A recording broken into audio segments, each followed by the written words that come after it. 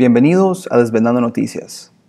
Hoy les traigo otro update o otra actualización de lo que está pasando acá en Estados Unidos, pero quería aprovechar también para dar un poco de contexto histórico, porque cada vez que yo tengo la oportunidad de ver algo de la prensa estadounidense, tengo que pasarlo por el filtro de qué es propaganda y qué hay detrás, ¿verdad? Entonces también mi misión es informar a la comunidad de habla hispana, pues el trasfondo que hay acá, y precisamente hoy quise compartirles lo que se habla en la cadena Fox.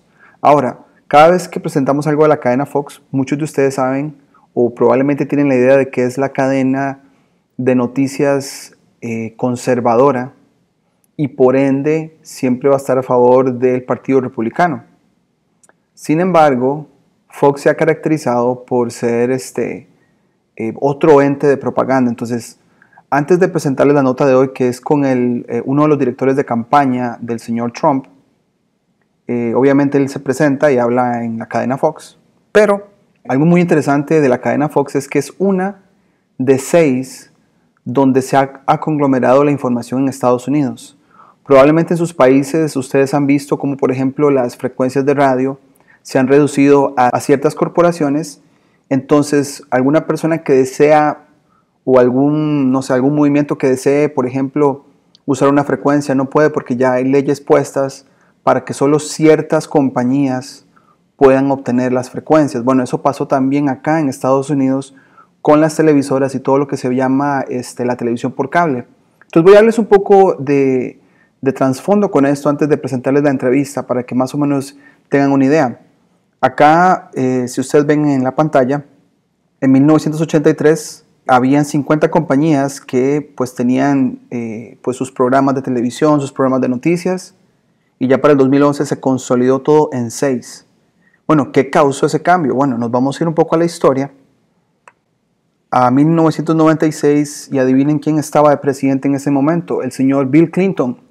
Bill Clinton la administración de Clinton fue la que logró que se conglomerara todas las diferentes compañías de comunicación en 6 nada más. Y ahí podemos poner, por ejemplo, NBC, CBS, CNN, y una de ellas es Fox.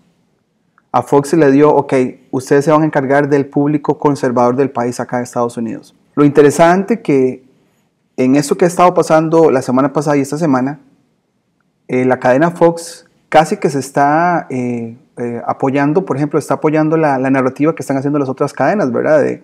De declarar según las votaciones al señor Biden. Y entonces es muy interesante ver la interacción cuando se trae a alguien de la campaña de Trump, porque por lo menos lo que he visto yo es que hablan como si fueran las demás cadenas, traen a la persona ya sea que representa el Partido Republicano o la campaña de Trump y actúan como que están a favor de ellos. Una vez que ya ellos se retiren, la cadena Fox vuelve a retomar la narrativa que las otras cadenas están haciendo. Pero bueno, vamos a ver eso en un rato cuando les presente la entrevista. Sin embargo, acá les tengo un artículo de truthout.org. Aquí lo tengo en la traducción automática de Google, nada más para darles a ustedes pues el dato que me interesa. Acá dice que, pero ahora es un buen momento para discutir nuestras crecientes crisis mediáticas. Hace 20 años esta semana, el presidente Clinton firmó la Ley de Telecomunicaciones de 1996. La ley promulgada el 8 de febrero de 1996 fue esencialmente comprada y pagada por los grupos de presión de los medios corporativos y radicalmente abrió las compuertas de las fusiones. O sea, el modelo típico de que 3 compañías pequeñas, alguien con dinero las compra y hace una sola, para centralizar y obviamente controlar el flujo de información. Ahora acá, lo que más me interesó de este artículo es que acá se habla lo que les contaba, ¿verdad?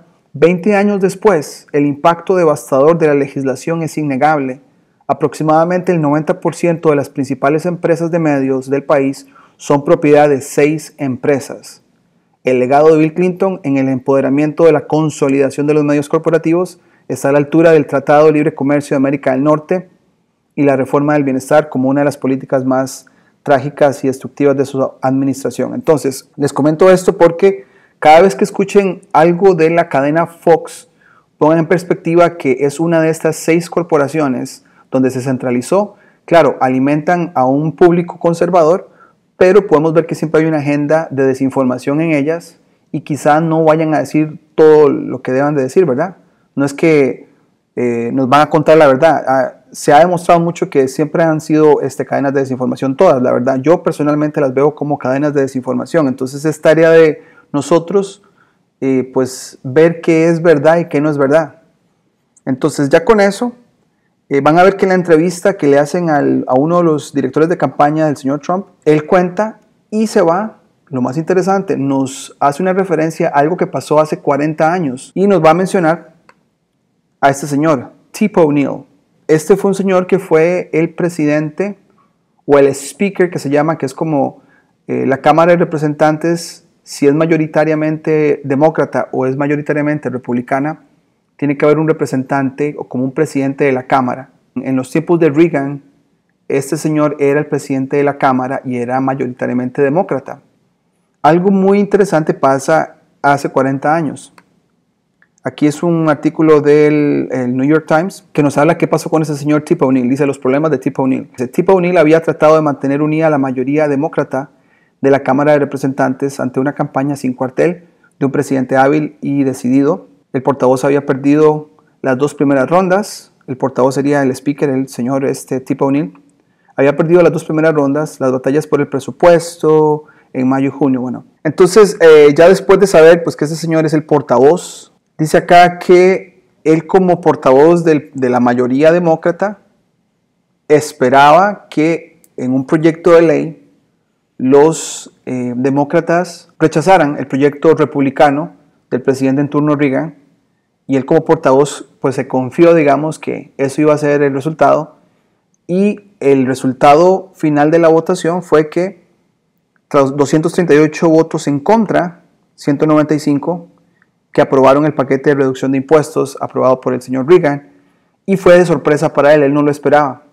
Como líder demócrata, él esperaba y todos esperaban aparentemente el apoyo rotundo de todo el bloque demócrata y no, algunos demócratas quebraron su voto y votaron por el plan de ley del señor Reagan. Entonces, esto pasó hace 40 años y lo menciono porque ya yo mencionaron en el canal este tipo de comportamientos que se repiten, un libreto que se repite y ahora el señor que es de la campaña de Trump menciona algo que pasó hace 40 años y él dice que lo que vamos a ver será algo parecido a eso. Interesante, ¿verdad? Entonces aquí los dejaré con la entrevista. Este fue más o menos el trasfondo para que puedan entender lo que él explica y después comentaremos. So Jason, the question becomes, do you feel you have seen enough irregularities, enough what you're calling fraud in ballots to actually overturn what the media has called? We believe so, yes, and particularly when it comes to Pennsylvania. The fact that President Trump and millions of Americans went to bed on Tuesday night seeing how big of a lead that he had, only to see that evaporate as new ballots were found. This, Maria, is going to be the future of American elections. It's almost like Tip O'Neill back in the 80s when he would hold votes open on the House floor until he would get enough votes to pass something. They will continue to hold these elections up until they find enough ballots. So not only do we have the transparency issue in Pennsylvania, where there's a reason why Democrats were rushing to get this done and not allow us to observe the counting. I think there are real concerns there. But take a look at Georgia. Take a look at the fact that they had ballot harvesting for the first time with thousands and thousands of harvested ballots. That's where people go around and collect them and bring them in. We believe that in this recount scenario, as we go through this process, that we have identified thousands of places where these ballots will get thrown out. This isn't even just about the president speaking to Georgia. We also need to do this to make sure the integrity of the election is secure for these Senate races coming up in Georgia as well. So this is a systemic issue all the way across the board, and it's real simple. Why is the media and why are Democrats rushing so fast to declare this? I mean, Maria, think back to 2000 and 2016, where the media encouraged Al Gore or even Hillary Clinton to go and seek recounts, to go and pursue their legal remedies. But now that it's President Trump, they want him to just go away. That's not going to happen. We're going to pursue every legal recount remedy that we have in front of us. We're going to make sure that the American public can have full confidence in these elections.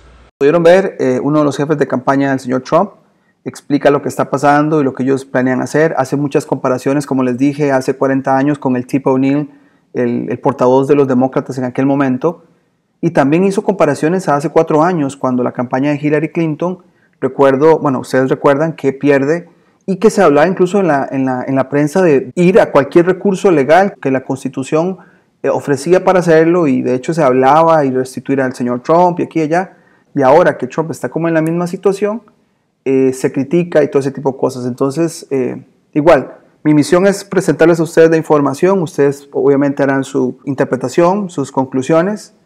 Me parece que todas las cadenas en Estados Unidos nos van a ofrecer desinformación mientras les convenga o mientras desconvenga, por ejemplo, a la agenda que está desde arriba de estas corporaciones que fueron planteadas desde hace unos 20 años durante la administración del señor Bill Clinton. Entonces todo está como conectado, enredado de alguna manera, pero todas esas referencias que se hacen en esas entrevistas me gusta pues presentarles a ustedes el trasfondo histórico.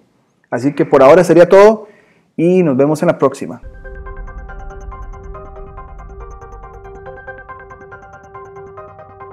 Si les gustó el contenido del canal, no olviden suscribirse, darle campanita para notificaciones, darle me gusta, comentar o compartir. Hasta la próxima.